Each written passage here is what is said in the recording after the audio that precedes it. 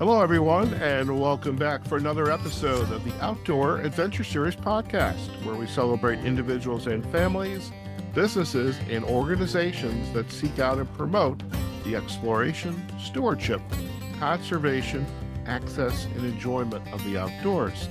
Today's episode is part of a podcast series produced in collaboration with Visit Johnson City and regional partners, hosting the Outdoor Writers Association of America, the OWAA's, and inaugural Field Fest event. And our guest today to kick us off is Ann Ross. Ann is the Director of Tourism for the Morristown Chamber of Commerce in Northeast Tennessee. Now, Morristown is in the county seat of Hamlin County, a beautiful area of the state.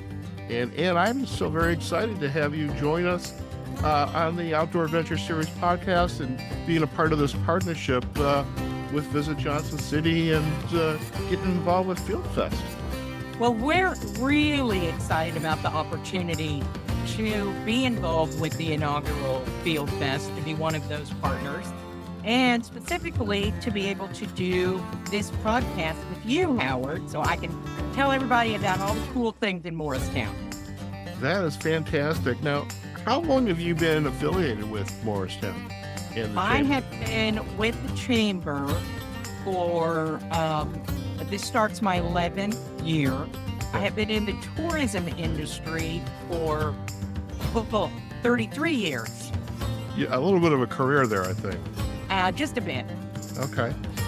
And as a destination for travel and this area of the state, what makes it unique in your area within Morristown and in the county? What are some of the unique facets of this area? Well, to begin with, like a lot of East and Northeast Tennessee, we are approximately a 1 day's drive from 75% of the population east of the Mississippi. We're an easy destination to get to, either from I-81, I-40, I-75, or the halfway point between Knoxville and Bristol. We are an hour away from Great Smoky Mountains National Park and all of the attractions in Sevier County, Pigeon Forge, Gatlinburg, Sevier. In fact, we market ourselves in Sevier County. We're a little off the beaten path, a little more relaxed than things are in Sevier County. If you want to once you've done the Smokies, and if you want more of that outdoor glory, we're a great place to come because we have the third most visited state park, Panther Creek State Park here. This is really a great outdoor destination for folks. And when you say the folks, you're talking families with young kids, adults, folks that have retired and just want to stay outdoors and enjoy the hiking and the fishing, the biking, activities like that. Anyone who enjoys being outdoors, outdoor activities, no matter what their age, will find something that suits their fancy in Morristown. Okay. Now, inside the city proper, I definitely want to talk a little bit about that. And perhaps at the end of our episode, we'll kind of curate family or a couple coming to Morristown for the first time, and great way to enjoy themselves if they've never been here. As you get out into the various parks, how accessible is it for folks that maybe might have a little bit of a disability or some type of physical challenge?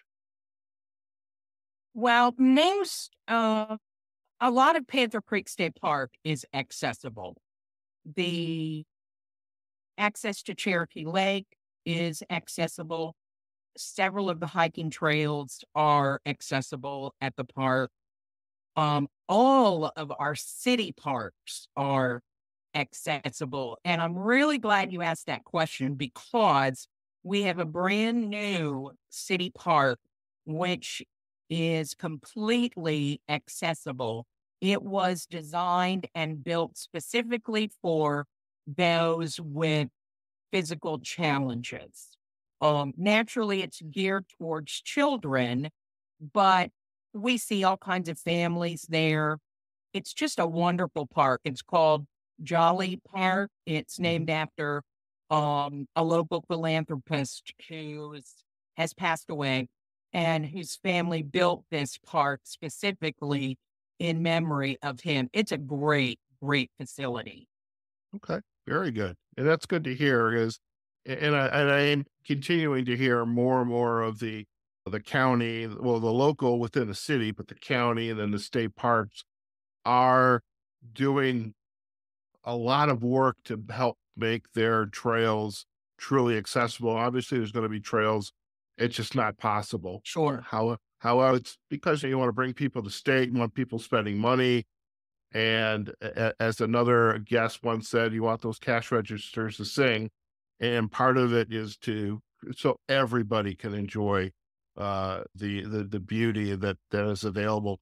I am curious with the involvement with the OWA's inaugural Field Fest event, what will you be sharing with our members and other visitors who are going to be coming to this event?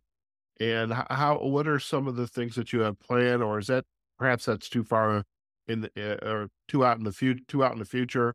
But can you give us a little taste of what you have planned? Well, I'm still working on the specifics, but I can definitely say we will be highlighting Panther Creek State Park with all of their hiking trails and all of their mountain bike trails, as well as highlighting Morristown as Tennessee's disc golf capital.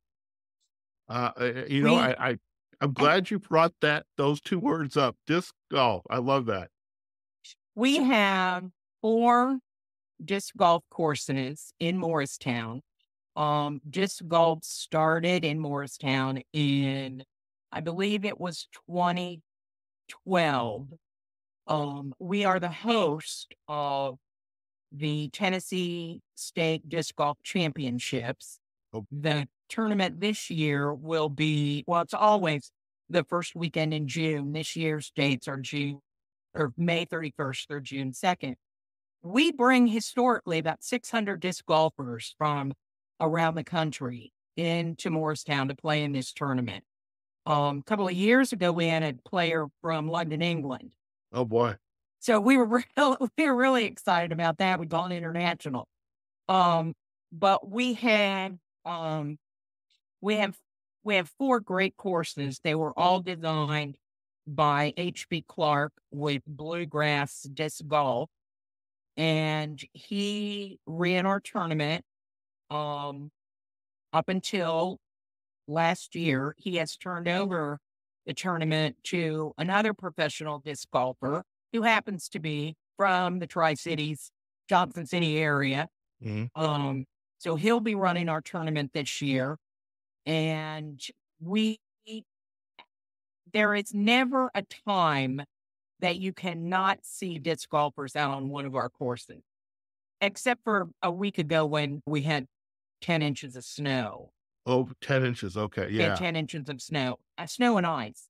Okay. I don't believe there were any disc golfers out then, but they're out in force all the time. I have to admit, well, there's 2 things I have to admit.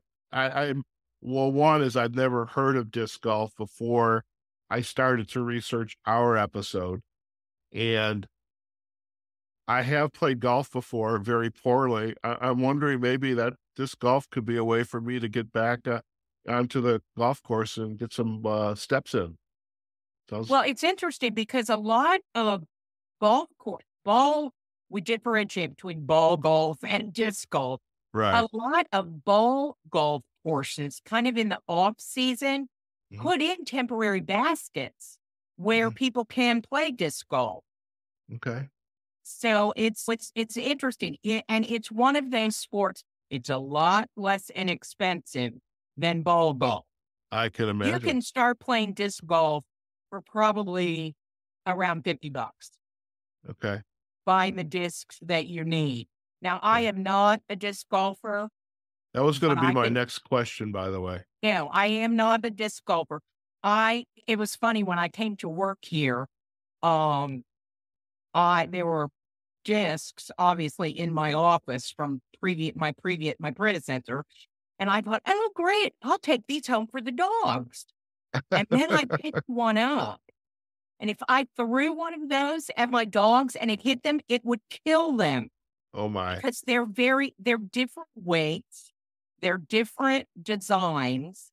It's fascinating. It's not frisbee. When Mhm. somebody says frisbee golf, disc golfers cringe because it's got nothing to do with a frisbee. Something I have to admit, that is what was going through my mind. And I'm so glad you clarified that. And I'm actually very excited. So when I do get out to Field Fest, and I will be one of the guests there, and I look forward to meeting you in person. But I'm excited to get out on the course and learn how to play disc golf. I may find my next outdoor activity. I think this is Well, that cool. is absolutely one of the things we're going to do. And we're going to play the Panther Creek course, Okay. which is the disc golfers that come in for the tournament, as well as the locals, refer to it as the monster The because it'll monster. kill you. There are lots of hills, there's lots of roughage, there are trees you've got to shoot through. It's a tough course. Okay. When you So, have the tournament, of course, it's a pro-am tournament. right. Pros, the amateurs play the other three courses, Mhm, Cherokee, Rotary, and Kiwanis. mhm. The pros play 3 rounds at Panther Creek Oh, because wow. it's so difficult. Okay. This is very cool. I am so excited. And I have to also, I want to ask a question. How's the fishing up in your area? Cherokee Lake is awesome. Cherokee Lake was one of the top bass lakes in the Southeast. We have numerous fishing tournaments in every year. In fact, we just had a fishing tournament this past Saturday, Mm. both winter and spring, summer. We get a lot of fishing tournaments, and we have a lot of leisure folks with their pontoon boat or whatever who are out fishing. We're primarily bass. You basically will find just about anything, any fish you'd want in Cherokee Lake. Okay. Okay. One of my spirits of full disclosure, I say that a lot, I find, is I've never been fishing. I mean, I may have caught a bluegill on a dock somewhere in one of the Michigan lakes where I grew up, but I've never really been fishing. And with the OWAA, there's a lot of anglers out there. And so Or there's one in particular, who has offered, Howard, I'm going to be at this event. I think we're going to help you take that off your bucket list. We're going to get you, we're going to put a rod in your hands. We're going to keep it there until you catch something. So I'm excited. yeah, What? I'm not an angler. I think the last time I fished, I was probably about 9 or 10. And of course, someone else had to bait my hook for me because I'm a typical girl. Ew, worm. In fact, when I was probably in high school, my folks had a trailer up in a lake in Ohio where I grew up. And I take that back. I would fish then, but I would use dried beef as bait. There you go. Yeah.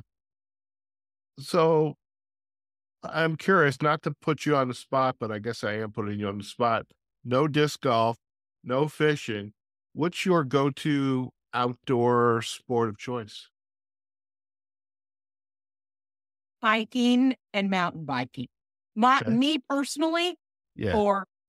me personally, well, spectator wise football. Okay. I mean, I am an Ohio State Buckeye. Are you allowed to say that in Tennessee? Yes, I am because You were born I'm there. also, well, no, I lived in Ohio until early 2000s. Okay. So you're allowed to say that then. Yeah. And my father is from Tennessee. Of course. Okay. But my license plate, my vanity license plate has the Ohio State logo and the Tennessee logo on it.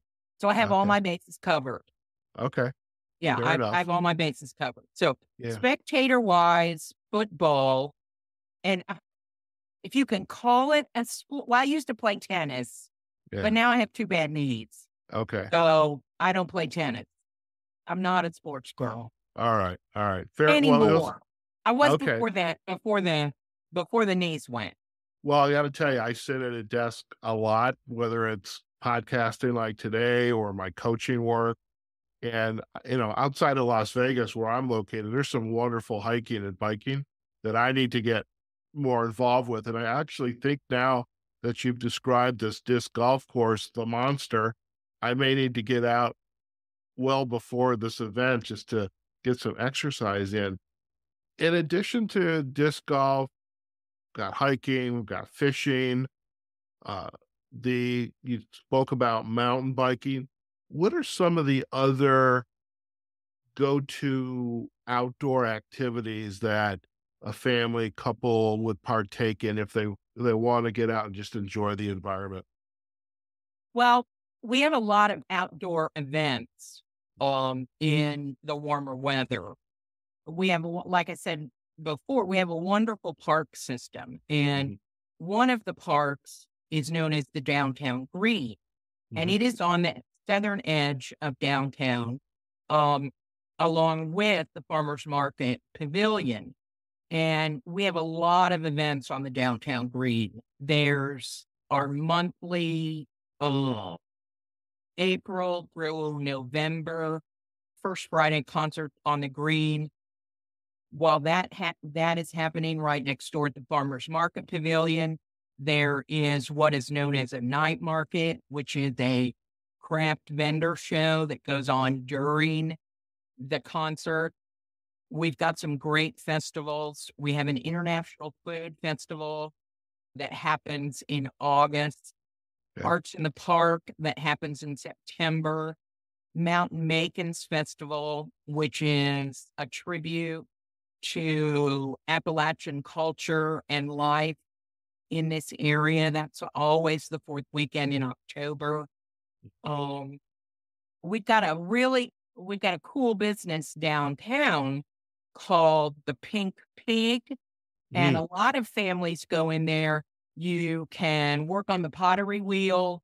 You can paint your own pottery. So a lot of families go in there and have kind of a little family event where they all, paint a piece of pottery or do something like that together.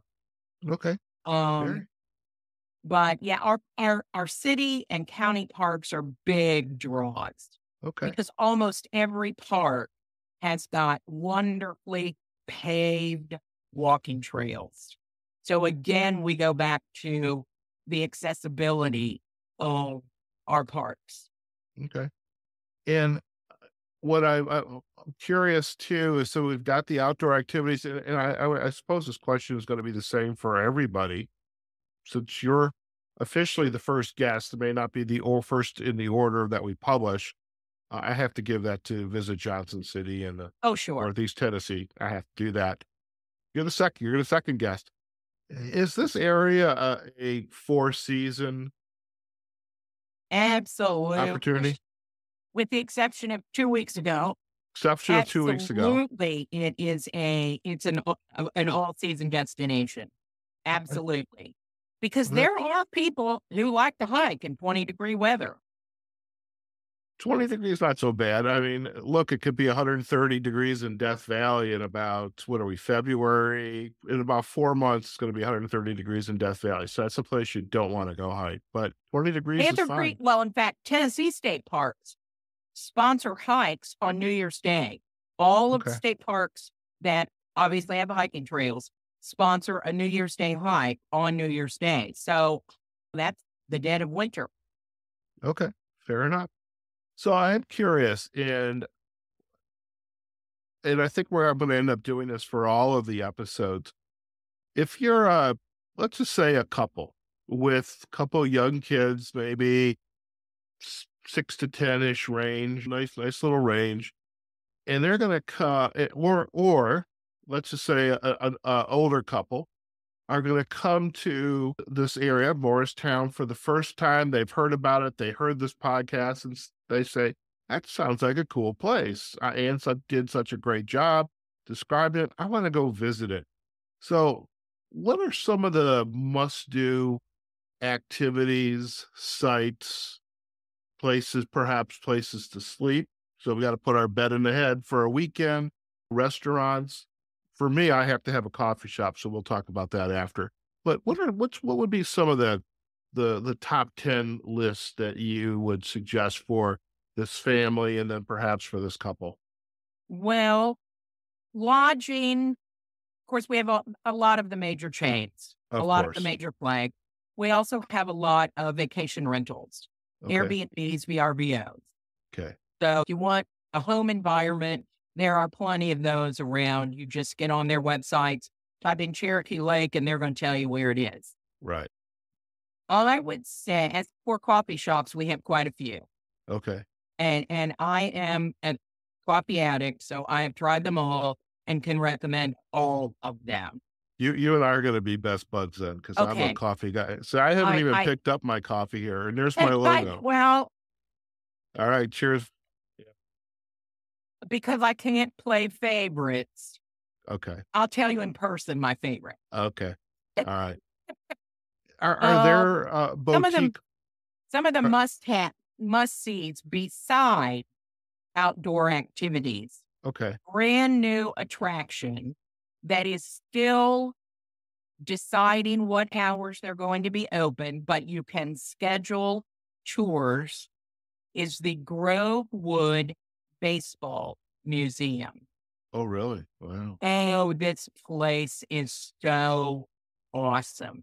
It is all the private collection of a local real estate developer who just happens to be one of the good friends of my boss here at the chamber. His collection got too big, and his wife told me he had to do something with it. So he rented a space in one of our shopping centers and has, I don't know who designed it for him, but they did an excellent job. He has artifacts. He has one of the uniforms from several movies. He has, it's just, I'm speechless when I talk about this because it is just so incredible. You could spend half a day in this museum looking at everything. He has the original two original seats from Crosley Field, which I loved being from Southwest Ohio, because I saw my first professional baseball game at Crosley Field. He has seats from everywhere. I think he's got seats from Ebbets Field. Okay. He has all kinds of uniforms. He does special meet and greets with Hall of Famers. It's just an incredible museum. And you would think, oh, baseball museum, it's only going to be the guys and the kids. There was a group in this week that was predominantly women. And they have commented all over Facebook about how cool this museum it was, and they had a great time, and everybody should see this museum. And it's free. Wow, very nice. That's wonderful. Another must see is the Crockett Tavern Museum, which is on the actual site of the tavern that David Crockett's parents owned and where Crockett spent his boyhood. It's obviously the building is a reproduction. They have all kinds of artifacts. It's a wonderful museum. It's open May through October, so it will be open in the heavy travel seasons. Right. That's a must-see, especially for kids. Kids love that museum. Another one of our museums is the General Longstreet Museum, which is a Civil War museum. General James Longstreet spent the winter of 62, 63 in this area and used this house as his headquarters. And of course, the interesting thing about East Tennessee was very much divided during the Civil War. There were folks who fought for the Union and folks who fought for the Confederacy.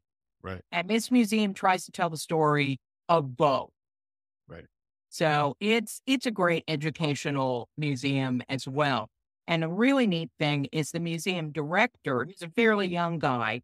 He is also a professional tailor, and he makes all of the reenactment uniforms for a lot of the reenactment groups. Mm-hmm. So not only are you going to learn history, you're going to learn uniform history as well. Right. So, Very and then cool. we've got our downtown. We are known for our second-story sidewalk system. I saw that on one of the pages on the website, and I was like, "Wow, how'd they do that? Or what happened that they did that?" That was an urban renewal project in the Okay. 1960s. Okay. Main Street, Cherokee Creek runs underneath Main Street. Okay. And so Main Street, unfortunately, was the recipient of a lot of flooding. Mm-hmm. So during the early 60s, there was a big urban renewal push for downtown. Cherokee Creek was rerouted, and the business and store owners along Main Street paid to have this elevated sidewalk put in, and also to generate second-story business, be it for offices or apartments or things Mm-hmm. like that. Right now, we have an art gallery above one of the businesses on the second story. A lot of it are offices. There are several photography studios up there. There are several residencies up there. A lot of the building owners are now working on their second and third floors to decide what they're going to do up there. And there are a lot of very ambitious plans. So we're Very really nice. excited about that. Okay. So I am curious and I am going to have to put you on the spot. I'm sorry about this, but if I come visit your town and I want a good breakfast or a lunch or a meal, where's that first place that's going to come to mind? Because I'm a foodie. I like my coffee. I have to have my tea, my unsweetened iced tea. But where are you going to send me? There are two places for breakfast: Okay. Hillbilly's Cabin, Okay. or the Davy Crockett Restaurant. Okay. I'll go ahead and tell you my personal favorite for That's breakfast okay. All is right. Hillbilly's Cabin. Okay. The best home fries on the face of the earth. All right.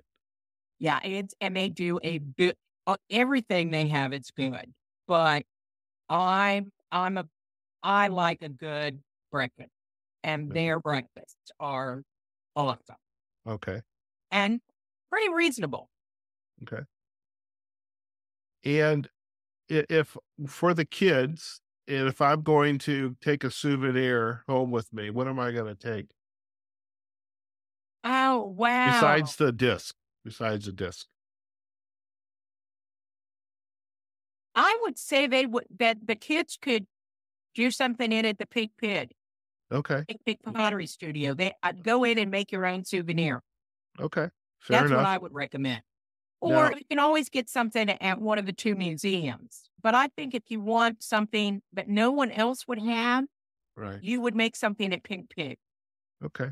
Now, I'm also a photographer, and there's a lot of photographers in the OWAA.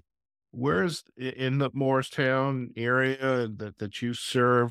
Where's the go-to spot? Like you have to have a photo with this in your background, or you sitting on it or in front of it. Where's that go-to place? Well, you're obviously going to want to get a picture of downtown with the overhead sidewalks. Okay. And there are a lot of great photographs of that. You definitely are going to want to get a photograph of Cherokee Lake from the overlook at Panther Creek State Park. Those two are the ones that I see most of from people posting on Facebook after they've been here. Okay. Very good. And Now, really anywhere out at Panther Creek State Park is wonderful.